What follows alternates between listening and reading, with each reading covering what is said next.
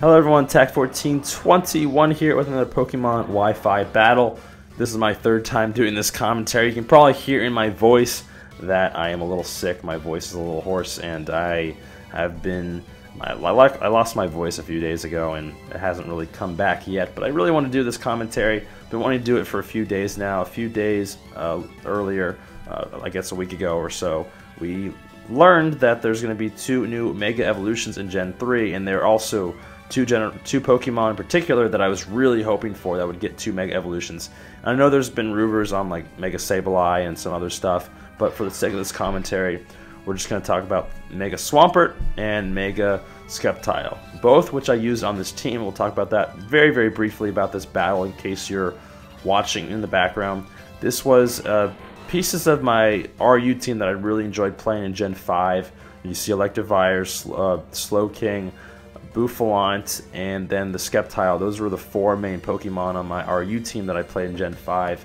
And then I realized that Swampert was UU, so I had to, throw in another UU Pokemon, and I just chose Hydreigon because I really love Hydreigon. But this was a pretty good battle, and I hope you enjoy it. But now let's go ahead and talk about the topic at hand, which is the 2 Mega Evolutions that I want to talk about and that I'm really looking forward to. And the one that I'm going to talk about first is Sceptile. Now, Sceptile is going to be both Grass and Dragon type. With its Mega Evolution, which I always thought that Sceptile should have been both Grass and Dragon in the first place. It gets Dragon Pulse, and I've always used Dragon Pulse on my Sceptile, and I usually use a spec Sceptile like this one with Dragon Pulse, Giga Drain, Leaf Storm, I think it's called, and one other thing I forget. I think it was like Hidden Power Fighting or something like that. But it's always been a really good specs Pokemon in my opinion, and now with the new Mega Evolution, I think it's going to be a really, really good Pokemon. Hopefully it gets a boost to the special attack. I don't think it's been confirmed, the stat line for it yet, but I guess we'll just have to wait and see. But if it gets a really good special attack boost, it's going to be a really good Pokemon with some of the moves it gets already.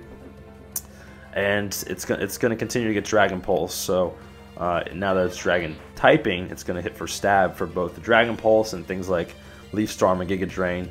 So that's going to be really, really cool. Its ability is Lightning Rod, I believe it's called, which basically, if it's hit by a lightning attack, then it gets a special attack boost and it's immune to lightning, which is really awesome. So you can kind of bait with a flying type or something that's weak to lightning, like a water type or flying type or something like that, and then go in there and maybe if you predict like a Volt Switch, which is definitely very common, or a Thunderbolt or whatnot.